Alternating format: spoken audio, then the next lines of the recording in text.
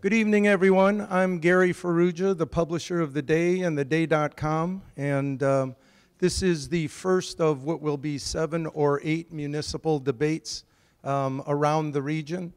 The Day started doing this 4 years ago.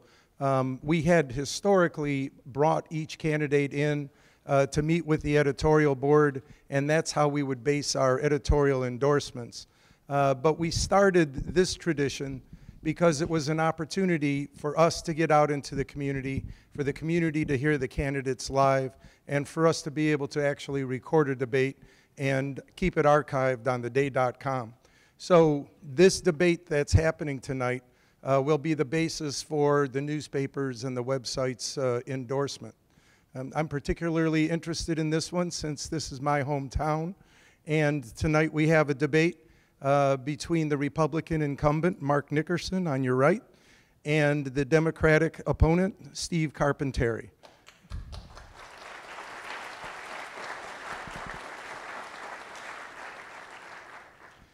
If you could please silence your cell phones and refrain from either applauding or booing as the candidates give their response.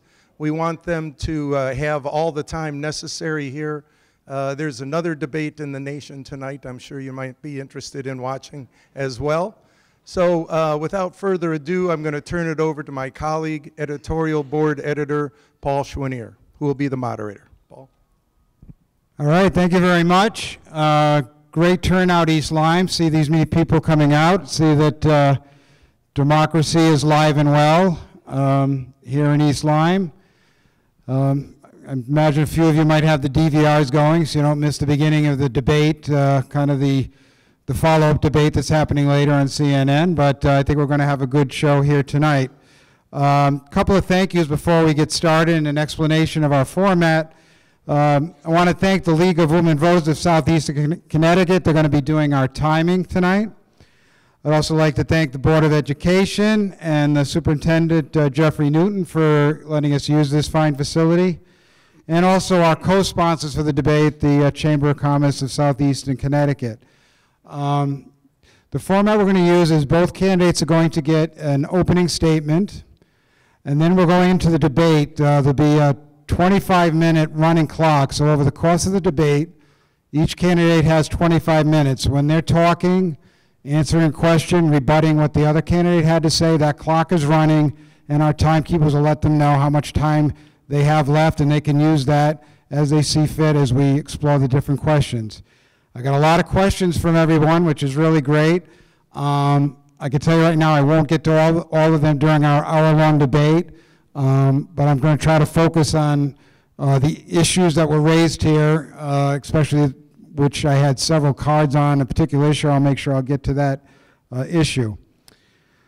So we're going to start with 1-minute opening statements, and we used a flip of the coin to determine the order, and we're going to start with Mr. Carpenteri with his opening statement. Steve.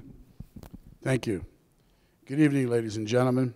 Thank you for coming tonight to support myself and Mr. Nickerson. I think it's apparent that both candidates have considerable love for the town of East Lyme. For me, it runs deep. I've made it my home for 45 years, and I'm fully vested in this town and its future.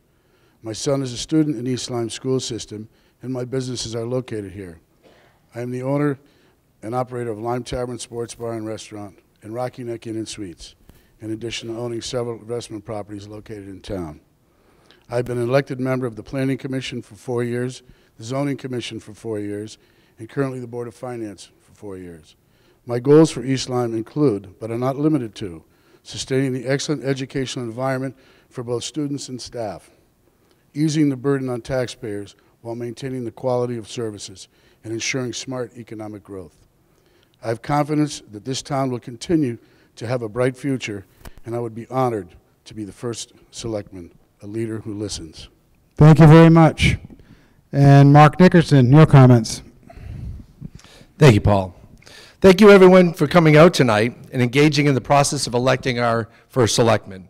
Our town is in a very enviable position. Our taxes have remained low and steady. Our schools are listed among the best in the state. Our beaches and walking trails are beautiful gifts that we treasure and take the time to care for. Our business community is thriving. The renaissance of Niantic Main Street has been the talk of the region all summer. But the best part of our town is the wonderful, caring people who volunteer in so many organizations that make a difference. From Care and Share to sports coaches, our people are great, and therefore our town is great. It's been an honor to serve East Lyme, not just for the past year as first selectman, but for the past 16 years in various leadership positions. My business experience, involvement in the region has given me the background necessary to lead our town. I'm proud of how this town has matured in the last 16 years, and I'm equally proud to say I've been part of the team. All right, very good.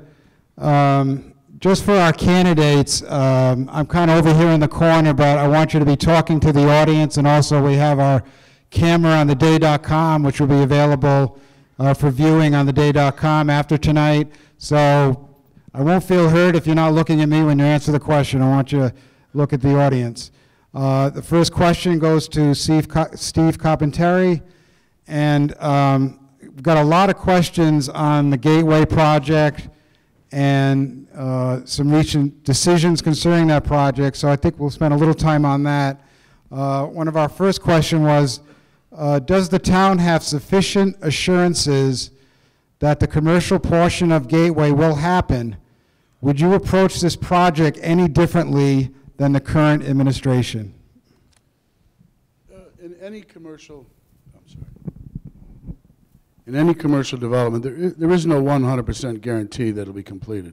A developer could walk at any given time.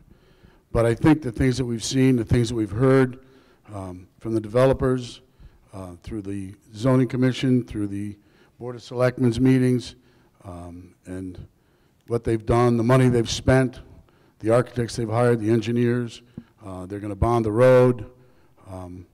It appears to me that it looks like they are committed to it, from what I've seen. Mark, if you could kind of talk about that, the assurances that we'll see the commercial portion of that. Listen, nothing's guaranteed, but we have a signed lease on a big box coming into this development. And that's important for economic growth. It's important for our tax base. We have a signed lease, and these folks have come to the table 3 times now with site plan review information. They're on board. The state is committed to $40 million to improve exit 74 and the on and off ramps. $40 million invested in East Lyme for our economic growth, for our tax base. Also, the regional COG, the Council of Governments, has is about to commit to $3 million for the improvement of Flanders Road. Everybody's on board here. There's a big picture involved here. We're very sure that this development is going to happen. And Mark, following up on that question, we had a question here is why did you see fit to interject yourself into the zoning commission hearing and argue in favor of the Gateway expansion to 400 apartments, especially given the fact that your planning commission concluded the expansion was not in keeping with the plan of conservation and development? I'll start with the Planning Commission first. I have 2 in my folder tonight. Anyone wants to see them at the end. 2 decisions by the Planning Commission in the past that has approved this as meeting the plan of development.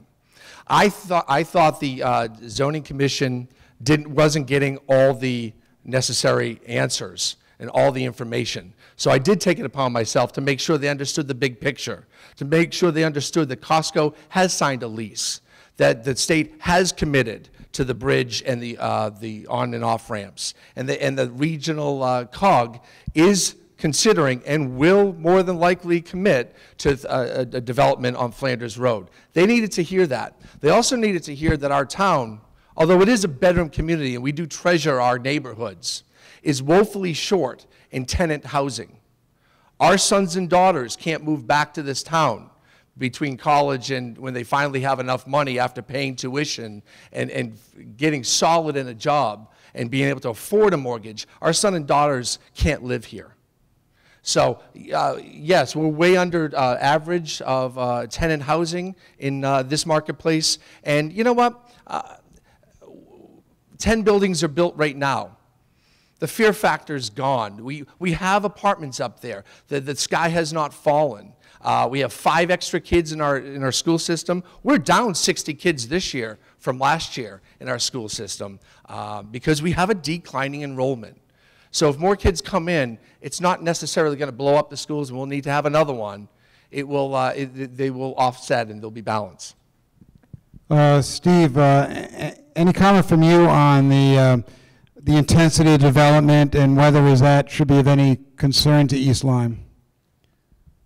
Well, East Lyme has had a huge growth spurt, and I think it's time. If you could use your microphone just to make sure people can hear you. Sorry. Thank you. East Lyme has had a very large growth spurt, and I think it's time that we pay attention, finish what's going on, and then think about where we're going and what else we need for development. And just to elaborate on that, we had a particular concern about the traffic issues we already see on the stretch of I-95 in that area. Do you see that a way of improving that situation with this development, or could it aggravate it? And what would you do at First Selectman to make sure it's the former, that things improve on that stretch of road? Well, they have plans of widening the road to 6 lanes. The DOT and the state of Connecticut has plans to redo all of that because it has been a problem over the years, even not just now. On the weekends, it gets crowded. And if I was First Selectman, I would certainly work with the town and I would work with the state and the DOT to make sure that it gets done. And Mark, on the concern we had from a questioner about the traffic situation we've seen, and with a big development like that, what happens? 95 is a death trap. 95 is a death trap between Old Lyme and East Lyme. I've already asked the state police to start patrolling it better. We need a constant police presence in those 5 miles. But to speak to your question about the economic growth, that's why the state is putting in the $40 million. Right now, you have, if you're coming from Groton and you want to get off at where Pools, et cetera is, you're going 55 miles an hour and you're slamming on your brakes to get to 15 miles an hour to make that hairpin turn on 2 wheels. We need safer on and off ramps. That's part of the problem, is the on-ramps coming onto this highway, which is about to split into 2 different highways, which is improperly signed. And then we have people from exit 75 cutting over to 395. It's a death trap. We have to stop the carnage and fix the roads. This plan will fix Flanders Road, because right now, all the cars that are weaving in and out of Flanders Road, 6 lanes on Flanders Road will give proper turns, put a light on it, and have people drive safely on Flanders Road. Right now, there's too many accidents, and 95 will be a better road because of this. All right, thank you. Mr. Carpenter, anything more on that topic of the Gateway project before we move on to other questions we've gotten? I wanted to give you an opportunity. More about Gateway? If you so choose. There were some comments from your opponent. I didn't want to, before I moved on, I wanted to give you that Gateway, opportunity. Gateway is a huge project, and I believe that if it is completed as planned and by what was approved by the town, it can and will be a big asset to the town. It'll bring in tax dollars, it'll bring in jobs, people will live here, people will commute, they will shop here. It makes it a destination location, and it really will be very, very good for the town of East Lyme. All right, so the next question is to you, Mr. Carpenteri, and from one of our audience members: how do you propose to sustain the increasing infrastructure staff, new school construction that's planned, and still keep the town debt under control? That's a good one. We need to cut back to 2 schools. We need to renovate one as new. We need to tear down one and rebuild it. There's been a study already going on, and the Board of Education has already decided. All the numbers aren't in yet, but it's going to be costly, and we'll have to bond it. And there was a vote earlier this week, $9,000 allocated to study the reuse of the school that will be vacated when the school project, renovation projects begin.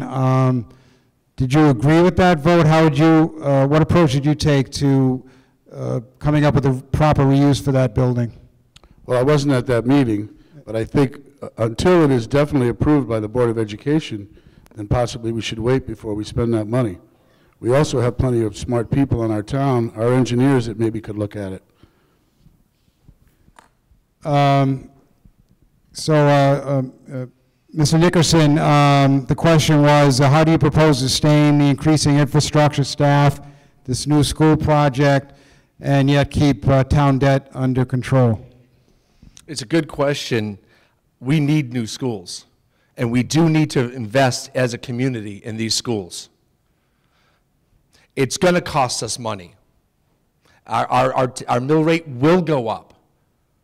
But will our property values also go up because we're a community that invested in its schools?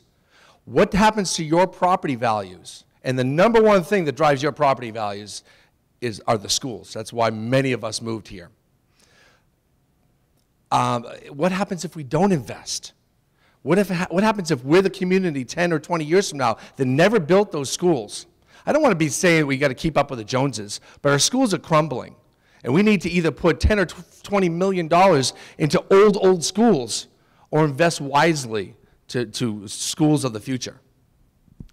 And on the issue of the Lillian Haynes School, was that vote arguably premature to, and why couldn't the town of East Lyme have the resources itself without hiring a consultant to figure out the possible future use of that building? It was a consultant. We were getting much cheaper bang for the dollar. $9,000 was originally quoted at $45,000. Listen, if this is a $90 million school budget program, then not 1%, but 0.1% is $9,000, which is to try to figure out and to be able to communicate on this stage in a month when the school board is coming to you saying this is our new plan. When you ask the question, what are you going to do with the Lily B? We would have intelligent answers what could go in that building.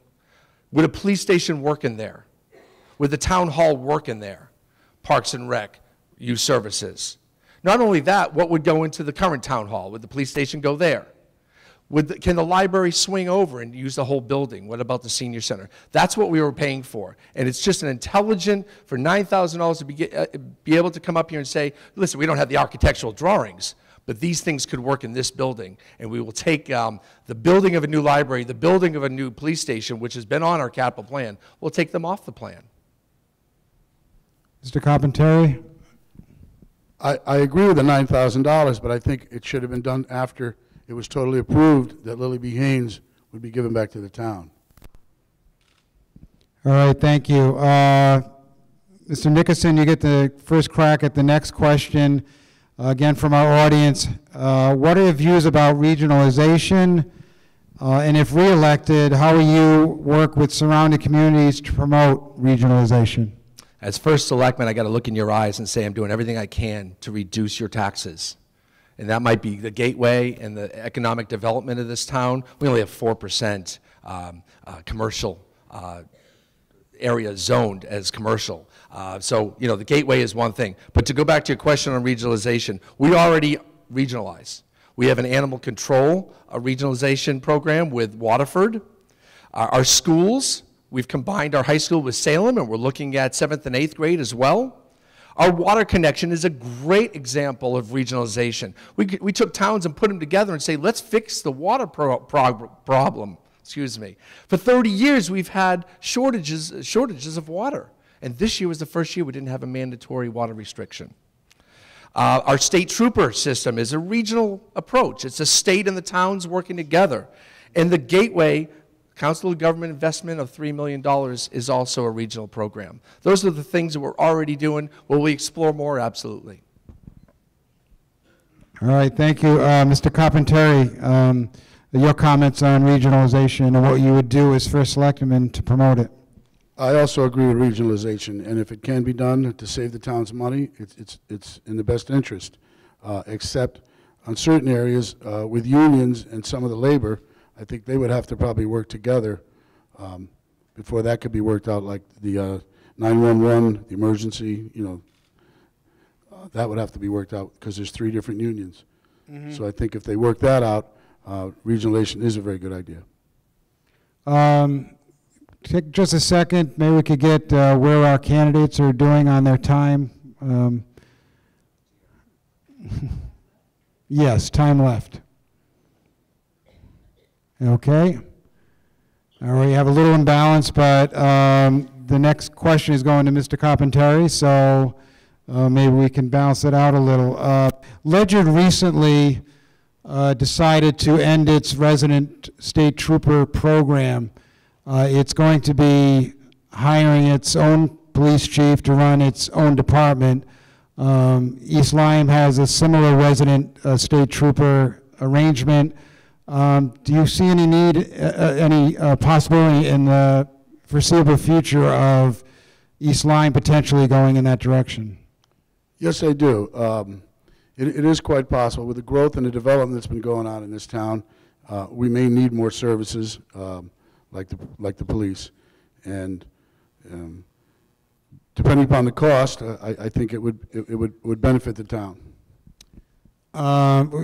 Could you elaborate a little bit on you know, what would be the benefit and what maybe might have the town thinking about changing? Is it simply the degree of development you're facing, or there might be other factors?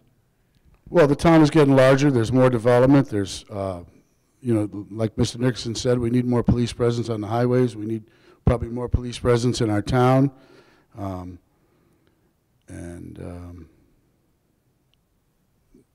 You know, that would be the reason. Mr. Nickerson. Yeah. Okay, there we go. Sorry.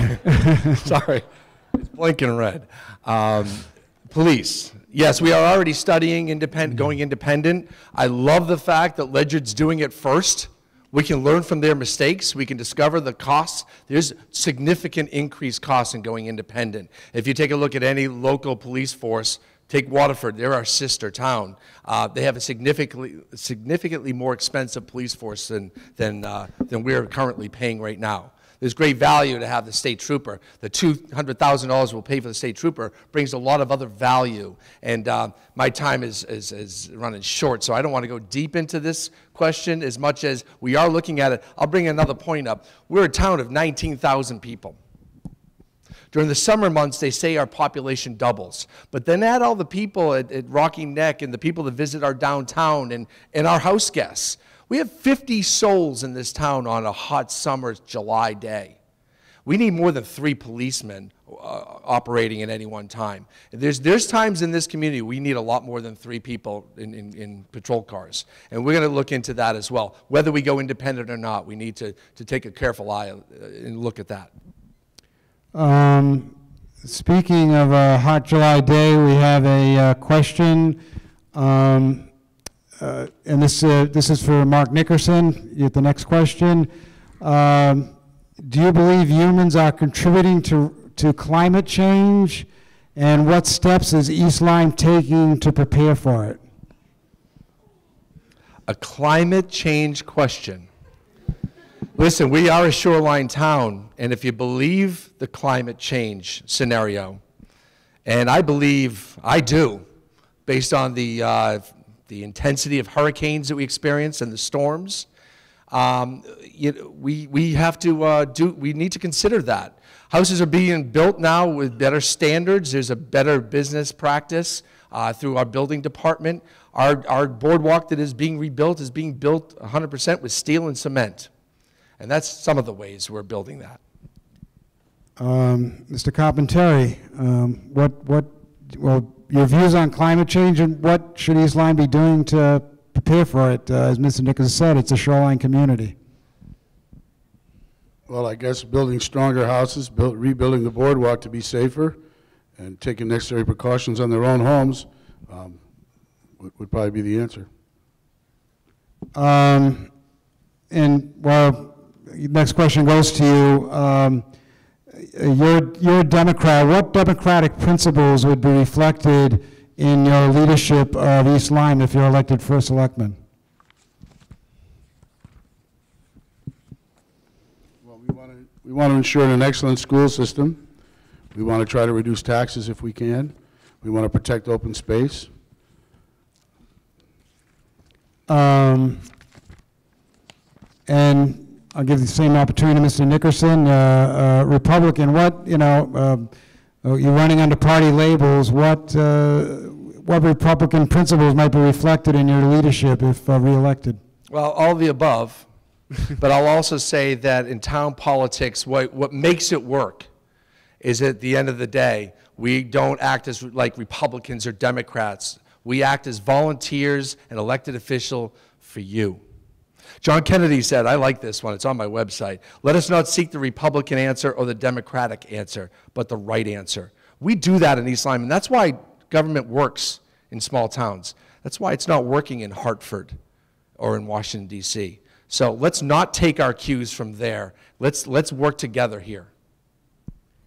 Okay, Mr. Nickerson, I got a question here, and I can't vouch for the accuracy of the background, so if it's wrong, I'm sure you'll correct us. The questioner was pointing out that athletic fields are expensive to create and maintain, and in this questioner's opinion, he feels that East Lyme has more than a sufficient number already, but he says there's $4 million in the budget to be spent for an additional field, and that will generate more maintenance costs. Do you feel the town needs another playing field, and if so, how do you justify it? And Mr. Nickerson, you get the first crack at that. You know, and I don't know the answer that we have $4 million in our budget. It may be in the long-range capital improvement plan that we have.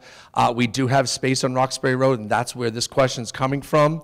And that land was donated by the prison several years ago during the Hogan administration to put playing fields there. Listen, even though our school population is going down, and the studies show that in the next 10 years we're going to lose 20% of the families with school-age kids in this town, our playing fields are maxed out.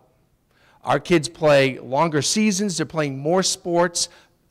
The little girls are playing like the boys, so they're all out there. And what a good thing for a community to have active kids. Our Parks and Rec department will tell you that we do need new playing fields. But we have a lot of priorities ahead of that. We have schools to build. No matter what the plan is, we have schools to build. And we have some other priorities too. So I hope that answers your question. Mr. Carpenteri, the question is one of, do we have enough athletic fields, or if you're a first selectman, do you support investing in that resource? We have quite a few athletic fields, and not that I'm against having any more, but I think there are more important things to use that money for with the upcoming schools. And I think that's where I think I'd rather use it first.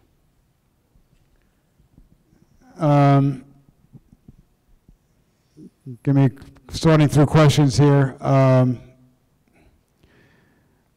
Going to the another topic I received a few questions on here, trying to sort through, is the Oswegatchie Hills.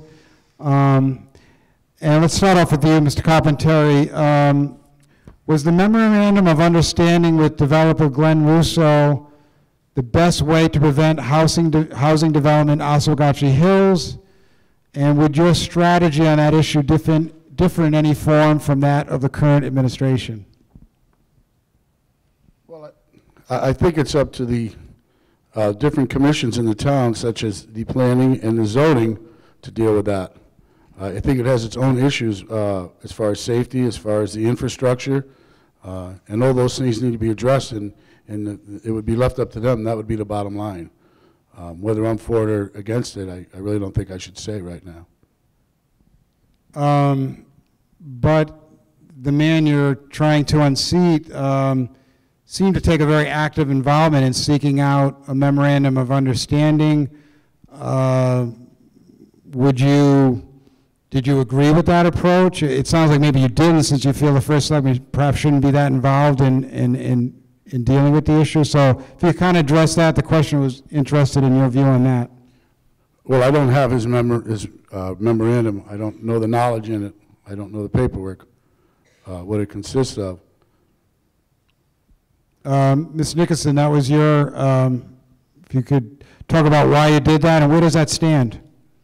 Where it stands is where it stood, which means we're working toward a peaceful resolution rather than not so peaceful, which means tractors rolling up and down Oswegatchie Hills. There's nothing more important than this town, I'll say this real loud and real clear, than the protection and preservation of Oswegatchie Hills. Whether you live at the tip of Old Black Point or way up on Whistletown Road, the protection of Oswegatchie Hills is critical. We don't need 1,700 units on that hill. We also don't need what's going to happen to the Niantic River as a result of massive amounts of housing on that hill. That needs to be protected. So, strategy, I don't know if it was the best strategy, it was an additional strategy. We're working hard. Nobody in this town has worked longer on the protection of Oswegatchie Hills than myself. I was 2 weeks on the job in zoning as a chairperson, and in comes the landmark development group trying to develop Oswegatchie Hills. So I've been on the zoning, I was on zoning 16 years ago, about 15 years ago this thing started. And we've had 4 or 5 applications, and we're doing our level best to make sure we prove to appeal judges that this is not a proper place for multifamily, especially of that magnitude. The memorandum of understanding, I'll run out of time if I go all the way through it, but it's just an opportunity that he agrees to as well, that if we can find space in a neighboring town, not neighboring, it could be the other side of the state, it could be up in Boston, it could be in the Beltway of New York City, of Washington, D.C. If the state or the federal government comes across land that's ripe for development, they want it developed, that we might be able to trade development rights from this land to that land, and he walks away from this land. Just to clarify, Mr. Carpentier, it sounds like you might have a different approach from the earlier question. You sound like, if I heard you right, you said this should be up to the Land Use Commission. It's not like you wouldn't insert yourself into whether this is a good idea or a bad idea as aggressively as Mr. Nickerson. So if you could kind of elaborate and clarify that. Well, no, after I listened to that, I do remember that. I do remember hearing about that, and I do agree with that. I think if we can get him to find another piece of property somewhere on the state or maybe even another country, that would be good. I think that land absolutely should be protected and preserved, and it should not be built. I absolutely agree with that. All right, thank you. Next question goes to Steve. The questioner wants to know, what do you see as the greatest obstacle to be faced by the town of East Lyme in the next 4 years? Biggest obstacle. Well, I would say there's probably 2. The completion of the schools and Gateway. And your thoughts as you go into that, your first selectman, you know, what's your view on those? Well, the schools need to be completed. As you know, they did a study, and they want to renovate, Niantic Center School as new. They want to tear down Flanders School and build a new school. Take Lily B. Haynes, give it back to the town, and then we'll shuffle around the police station, the town hall, and make some changes there.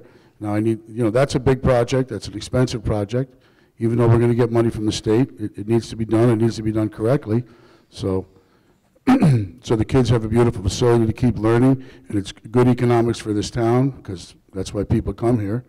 And then Gateway, that project is huge. It's probably the biggest thing this town has ever seen or ever will see. And it needs to be completed as planned, as what was approved by zoning and planning. And if it is, like I said earlier, it's a great asset to the town. But I think those are the 2 biggest things we're faced with the next 3 to 4 years. Do you see a correlation between the 2? In that one will raise revenue and the other one will spend money? You could say that. We're going to spend probably $90 million on the schools, and we probably, my guess would be about $2 million in tax revenue from Gateway. I could be a little off, but I'm guessing. Mr. Nickerson, what do you see as the biggest obstacles facing East Lyme in the next 4 years, and how do you address them? Yeah, Steve's right. It's the schools and getting through this obstacle. Not that any obstacle can't be overcome. We have great town government. We have volunteers all over this town. We do have smart people, and listening to the people will give us the answers that we need. But yeah, we have some major building that has to happen in this town to rebuild these schools. And to, the cost of moving a town hall or moving the police station in or expanding the library over to the other side of the wing, that's going to be expensive. An obstacle, if you will, but we'll get through it. The other side of it is we do have a nice revenue source coming in. I'm hoping for more like $2.5 to $3 million of tax revenue out of that whole plan when it's all said and done. We could pay down some of the debt that way. I had another plan, and we have to have a community conversation about this, but our teachers are woefully underpaid. We lose good teachers every year, young, good teachers, to other school systems because we pay $10,000, $15,000 less than the going rate in our marketplace. So it'd be nice to lockbox some of that money and send it off to the teachers' wages. We're losing talent. If you're building good schools and you don't have magic in the classroom, why bother? So that's a plan I'd like to have as a community, a conversation I'd like to have as a community. Mr. Carpenter, it sounds like you might want to, after hearing him, any further comment on the obstacles and no, I agree with that, and with the dropping down to 2 schools, we will save probably at least $750,000 in cost. I also think that we have a new superintendent of schools, Jeff Newton. I think he's going to be tremendous for the job, and I think he will probably work very closely with the Board of Selectmen, First Selectman, no matter which one it is, and work closely to try to use their budget a little bit wisely, and maybe we can save some dollars there, and also use those dollars to give the better teachers better pay. Next question goes to Mr. Nickerson. Got a couple of questions concerning Niantic. I think you said in your opening remarks about the progress in Niantic. And they note that in these questions, but they're also concerned about whether the progress will actually begin to detract from the quality that made Niantic so attractive to begin with. So I guess the question is, how do you balance the economic growth there without ruining what made it so special? And we'll start with Mr. Nickerson. Could I take a time out and find out You certainly can. Thank you. Could show our candidates how we're doing. 3 seconds. We have 18 minutes for Mr. Carpenter and 12 minutes, did I see? Okay. I'm gonna have to make some answers real short. So, the vibrant downtown that we have will not be ruined. We're not expanding it. We're not putting big boxes in downtown. It is busy, and a busy downtown is a good downtown. For too long, we had nobody downtown. We had empty storefronts. We had stores that people didn't want to go to. We have a vibrant downtown, and that's because years ago we said we need to beautify it, we need people living downtown, and we need to encourage restaurants and retail to come to our area. Make a contribution, make an investment, take a risk in Niantic. Mr. Carpenter, now that Niantic there has been progress there, how would you manage that development so you don't hurt the quality of life in Niantic? Well, years ago, it's true, downtown Niantic was getting very scarce. I mean, there was a lot of empty stores. You couldn't fill anything. There was a lot of empty rents. And then people decided to put some money into the town. They decided to do the boardwalk. The boardwalk has been a magnificent addition to the town. And then adding the restaurants and the shops, and everybody just getting together and trying to do something with it. They've made it kind of like a mystic, if you will. And it really is a beautiful, beautiful town, and I think as years to come, it's just going to get better and better. And I think we need it. It's a jewel for East Lyme. It really is. It's a jewel, and we just have to make sure we can get a handle on some of the parking problems and work some of the bugs out of it. But I think we can do that. Mystic, is very popular, but it also can be pretty daunting with parking, getting around sometimes for the locals in the summertime. Any ideas as you look forward into steps that might be taken? And I'll give you a chance, and then it looks like Mr. Nickerson might want to add a little on that, because that seemed to be the question. Or is there no concern that the development, will cause problems with quality of life in Niantic? Well, what's happening with the parking, it's taking a lot of the commercial parking away from the commercial businesses because of the people that come to town to vacation at our beaches. So that's becoming a problem. and it needs to be addressed because soon the other half of Cheney Park, that beach is going to open, and it's going to bring even more people in. So we have a few options, I think, downtown for more parking. But I had another plan that I thought would work, if anybody's interested in hearing it. That's why we're here. Pardon me? That's why we're here, so. We have a piece of real estate right across the street from the prison, and that was originally where the public safety building was going to go. I believe we can get it from the state pretty easily. And it's about 3 acres. We could put a parking lot there. Mr. Nickerson, and I think even prior to him, had talked about a trolley running through town. We could do a trolley from Rocky Neck to that parking lot to bring people to the downtown beaches. And I think that may relieve some of the parking problem. VFW has some land that could be used for parking, and also McCook's Park, once the renovations are done, they have a staging area, and that could easily accommodate maybe another 50 or 60 or possibly 70 cars. So, you know, collectively with all these things, I think we can make a difference and possibly solve the problem, or at least make a big difference in it. Ms. Nickerson, did you want to say any more on the topic? Let's stay on that. Yeah, we're going to add 78 more parking spaces that are already more than that's already there at the top of McCook's. That's already part of the plan of the new boardwalk build out. I'm also talking to Father Tony of St. John's. Nice guy. And he's talking about that gravel lot behind St. John's. We can make a connection road from the hole-in-the-wall parking lot. And this plan was already done up several years ago, drawn up. So we could fit a couple hundred cars there on a busy Saturday in July. We're also talking about a trolley downtown. We can park cars. We need to do a better job of directing traffic in our town, saying, here, park here, get on the trolley, and we'll take you somewhere. We can park cars at Niantic Center during the summer. At the town hall has got 100 spaces. We're not using that on Saturdays and Sundays. At Vets Field, when it's not being used, there's a couple other lots in town too. Churches on Saturdays, Rings End on Sundays. There's spaces out there. And we'll run a trolley on a loop. It will bring our folks over to Cheney Park, which is bigger than twice the size of, if you take our McCook's and our hole-in-wall beach and put them together, Cheney Park is twice as big as that. So with the new bathrooms that have been approved, we got a $500,000 grant last week from the state of Connecticut to build bathrooms down in Cheney Park, permanent bathrooms, not porta toilets. That's a vibrant beach, and that's where we can encourage our visitors to go. Plus, they'll be on a trolley, so when they come back, we'll make a stop right down on Main Street so they can get off and do some shopping and walking around first.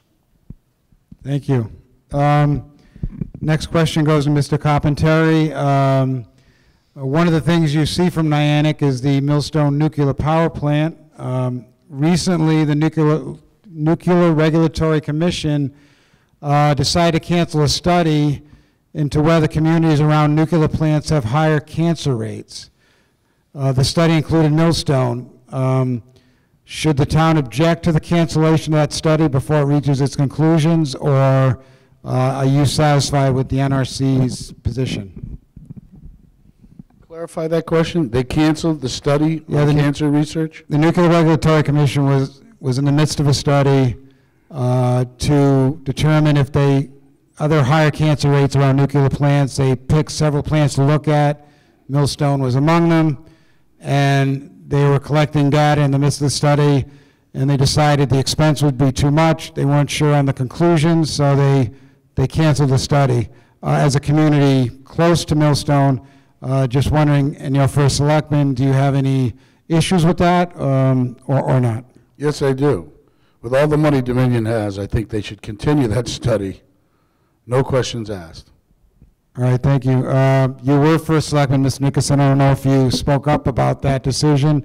I'd like to get your thoughts. I was disappointed to hear that the study got canceled. We all have loved ones in this community that are suffering with cancer or have passed on because of cancer, and our families live here. We should know the whole truth, and I'll pass the time on for the rest. Mr. Nickerson, while on the topic, do you think the region is being aggressive enough about the fact that the federal government has not fulfilled its obligation to begin removing the high-level waste at Millstone? It's becoming a de facto storage area because we have no federal facility. But it doesn't seem like the local community is very aggressive in demanding a change, and so just wanted to get your thoughts on that issue. Again, real quick, I think it was a mistake to abandon Yucca Mountain. Is it Yucca Mountain?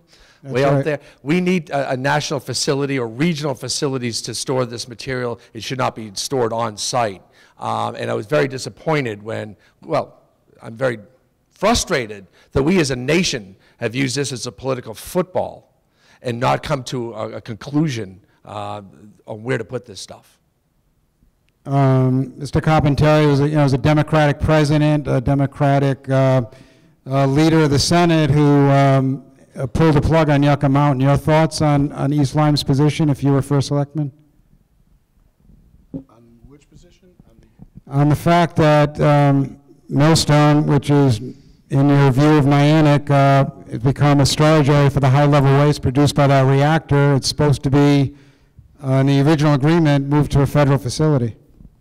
Oh, I absolutely agree that should be moved. That's horrible that they would have that stockpiled on there. That should be moved. It should be either the government's responsibility or Dominion's. But somebody should take charge and move that. All right, thank you. I think I want to check the time now because we're getting into the last part of our debate, so I'll just take a moment.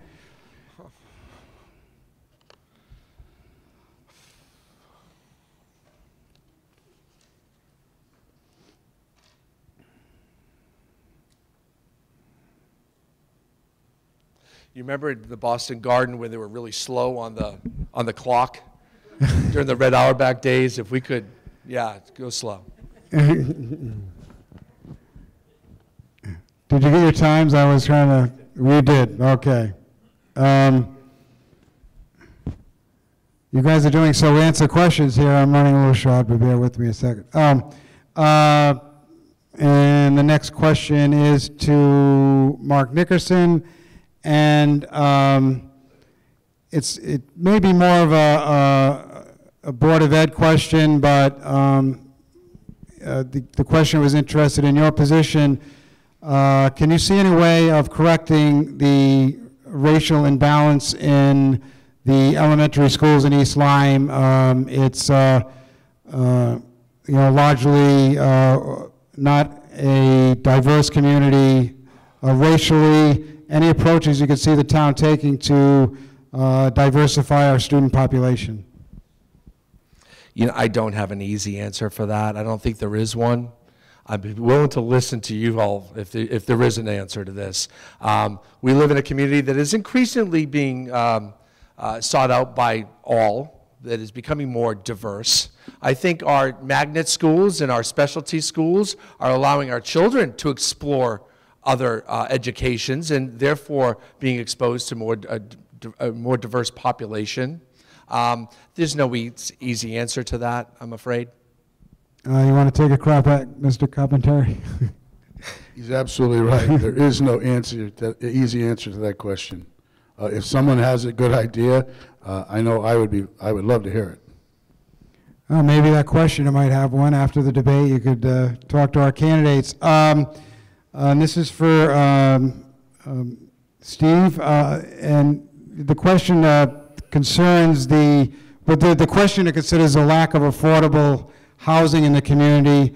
The Gateway project is technically not being defined as affordable housing. Were there any steps you would take or you envision if you're first selectman to try to increase the stock of affordable housing in East Lyme? And Mr. Carpenteri, you get first crack at that. Well, there are a few places in East Lyme that I think the other administration had chose to put affordable housing. Affordable housing, obviously, is the cost. If you can buy real estate reasonably and you can get it built reasonably, then you can probably do it affordably. But East Lyme is a fairly expensive town with real estate, and but fortunately the zoning regulations are such that you can put more on a piece of property on affordable than you can with regular regulations. So if a person wants to try, and there are people out there doing it, there are affordable housing units going up. So it's out there and it can be done. Ms. Nickerson, is the town doing enough to broaden out its housing stock with affordable housing? Your view?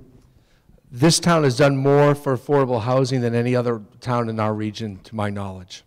We've added a lot of affordable housing developments. The problem is the state defines affordable housing with certain qualifications. They don't count a single-family home that might be a small home that might be really affordable to the typical working-class person. There's certain definitions, and they have to be in these developments and all. We have a HEPA.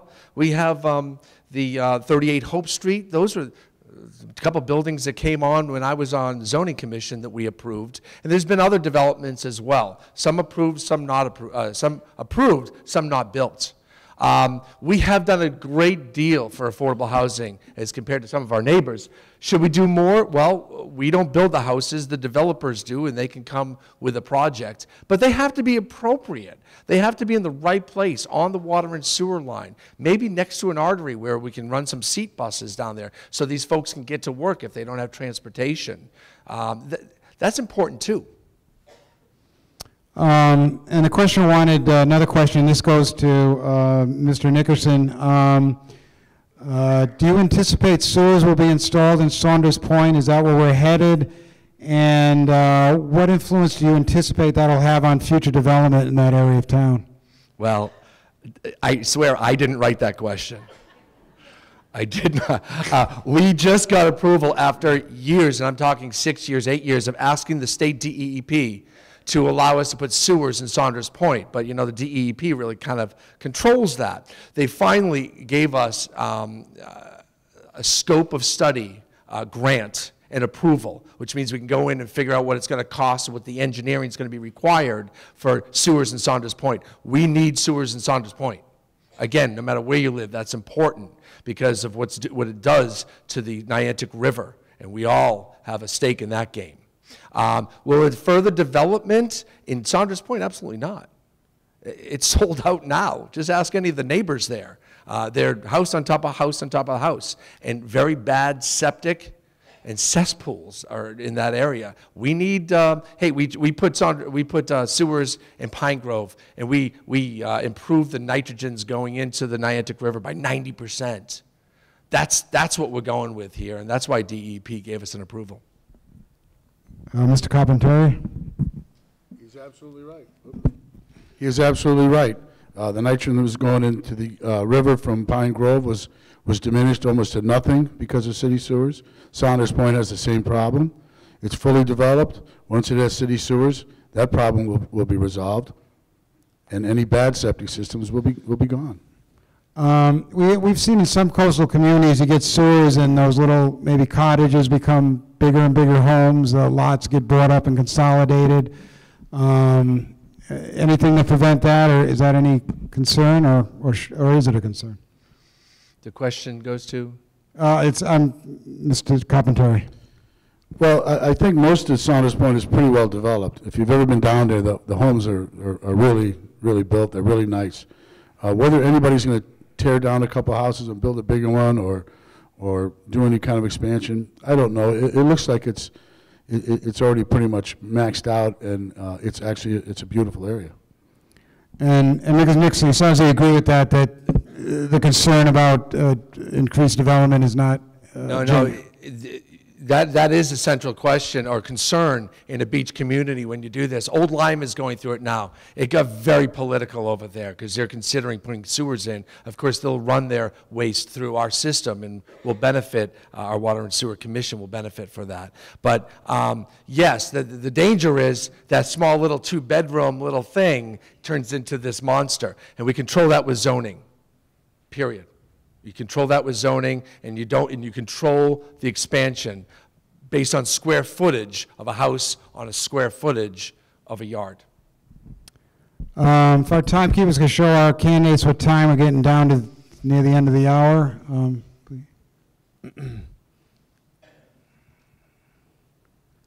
Can I see it too there, timekeeper? Thank you.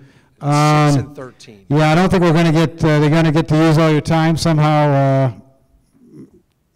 because we're almost up on the hour and they got plenty of time left. So the math always somehow doesn't quite work out.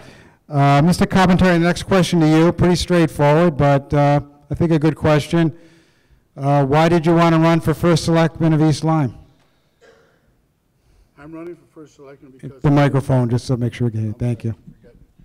I'm running for first selectman because I've lived in this town for 45 years and I've watched it grow significantly due to our excellent educational system and our beautiful coastline and small town charm.